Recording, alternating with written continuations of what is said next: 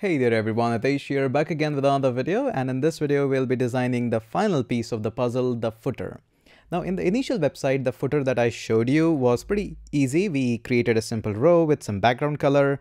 It was divided into two parts. The first part is having some of the addresses, second part having some of the social media, and just below that another row going simple like that.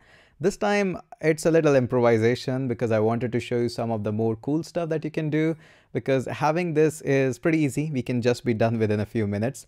And don't worry, this is also super easy, just a minor improvisation. Also, I'll give you a little bit of the assignment. I hope you can do that. That's going to be a little bit tricky as well, so just stay focused there.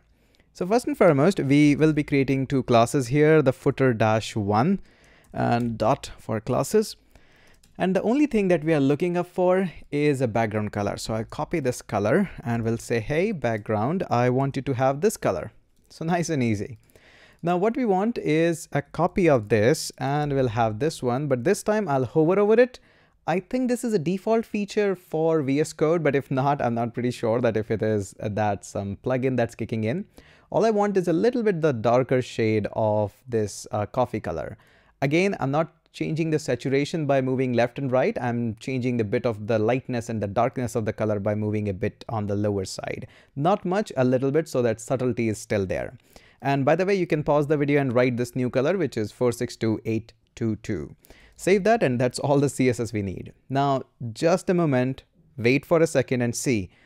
Just this much of the CSS, and can you even imagine the website is looking this much of beautiful and so fast to design? Such templates take sometimes weeks to design, and we have designed it within just a day or couple. So there we go. So let's go ahead and figure out how to use these footer-1 and footer 2. So there we go. Footer-1 and footer-2, two classes are there.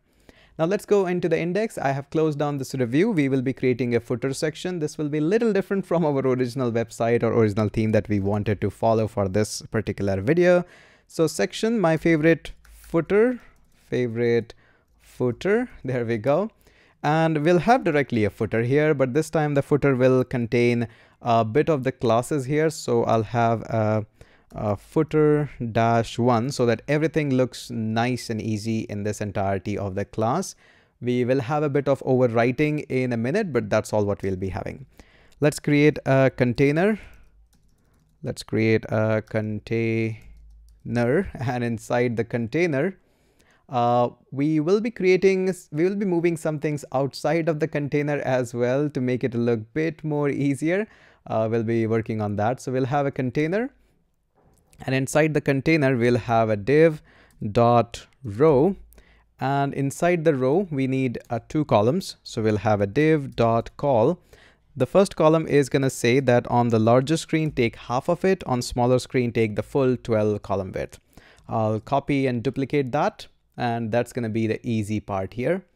The first part is going to say that I want to have some of the contact us information. So h4 with the class of white dash text, and we'll say contact us. And just below that we'll have a paragraph again with not white, this time gray text. So gray dash text, there we go. And this time we'll say some of the address here, maybe. So we are gonna say ABC 507. We'll go for Delhi and India. Pretty easy address. And I'll have one more line here to give the mobile number as well. And it is compulsory to give mobile number here because I'll give you some of the assignments based on this. So +91, which is India code, and a lot of nines, probably 10 nines. I don't know how many they are. Save that. And I'll grab this one again, h4. We'll go inside this below.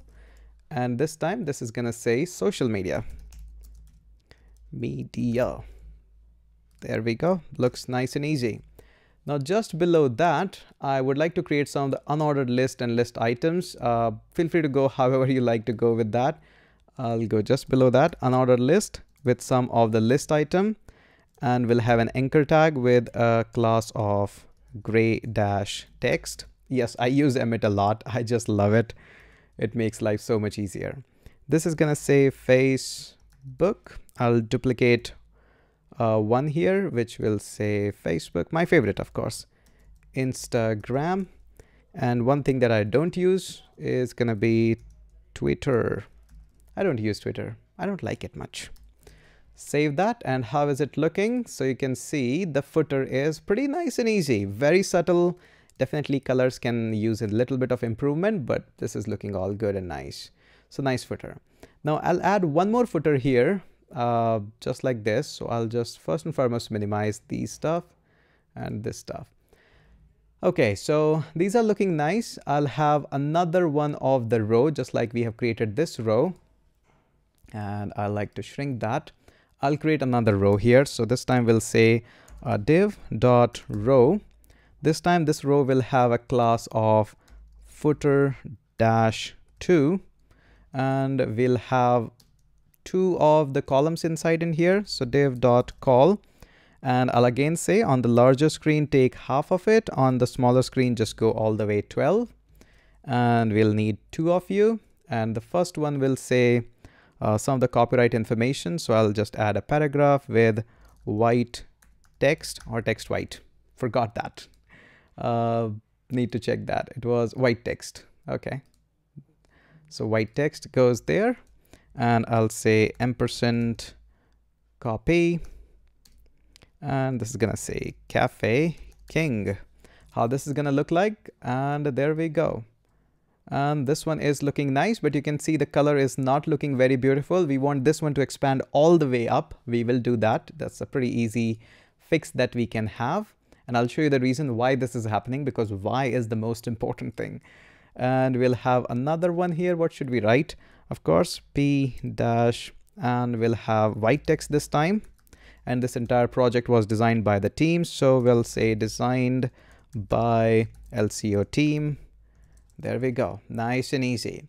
Now, the most important thing is that you need to understand why this is just looking so awkward, first and foremost, due to colors. And we don't want this one to just go like this one here.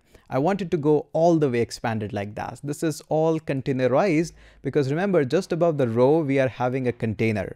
So this is the one thing. So what we can do, there are multiple ways, remove this container, or what you can do is you can just move this entire second row and the div of it. I think this one, let me see that first. Yep, this is the div and this is the div. So I can just cut all of this, move outside of the container, paste that, and there we go. Now we are having all of this goes just like that. This is looking pretty beautiful and the subtleties are kicking in nicely. So I hope you can see that, how quickly we were able to do it. Now I'm going to give you a few assignments as well because you were able to design all of this. Now watch this carefully. You have to do this assignment. So I'll create two teams here. The team number one, the first team that you are the beginners, what you have to do is add a little bit of the margin on the left side of this Cafe King. This is not looking nice here. That's the one thing. Also, I want icons just outside or just on the right side of the home, on about us, on coffee, surprise, and contact us too. You have to use Materialize icon. They should be pretty small and should absolutely beautiful. What icon to use? That's totally up to you. Also, at the very bottom of the footer, remember these are contact us information. What I want you to do is in this contact us, there should be again some icons before the address as well as on the mobile number. And also what you're going to do is Cafe King is on the left side. This design is on middle-ish. I don't want it to the middle-ish. I want it to be extremely on the right by using the Material CSS and a little bit of the custom CSS. So can you do this? Okay, that's for the team one. Now team two, what you're going to do is yours is going to be a bit of a tough job. As you can see, the coffee color is quite easy and quite nice here. What I want to do is just use custom CSS pretty much all the way long. And I want this to be a darker theme not for the black, but for the coffee theme. So entirety of these background that you can see every single place behind the cards, behind this about us should turn into coffee, and all the text is going to be now in the white. So can you do that? I would love to see if you are able to complete the assignment and show me a story or a video on the Instagram, because that's where I'm mostly active. So make sure you do that. And by the time you'll be finished doing all of this up, you will be pretty intermediate in using any component of Materialize. I hope you have enjoyed this course. If you have enjoyed it, Please do share it with your other friends. We need a little bit more such things to reach out more audience so that we can help more people. That's it for this video, and let's catch up in some other course.